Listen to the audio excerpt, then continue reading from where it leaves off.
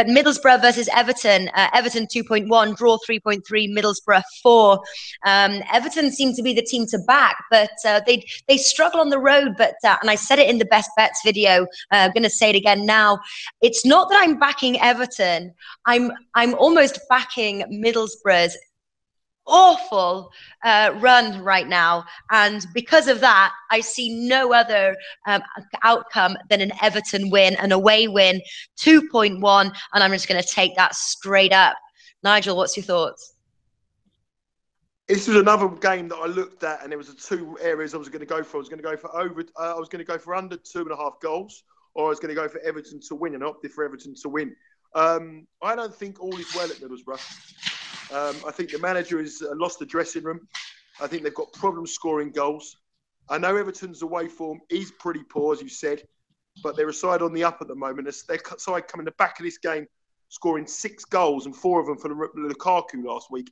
That is a huge morale-boosting win, especially for that player. He'll be walking around Middlesbrough, the Riverside, thinking he's the king of the world. And against a team that are lower confidence, I think Everton win this at 2.1. Okay. What are you going for, Mr. Reader of the emails? Now I think that he was reading my emails, because we talked with each other. If you remember 2-3 days ago when we previewed this match in Italy, I'm all over Everton. Actually, this is one of my bankers for this week. 2.1 is an incredible odd. So yeah, this time I think that Nigel is stealing from me, right? No, he probably watched our video, Alex. That's what happened.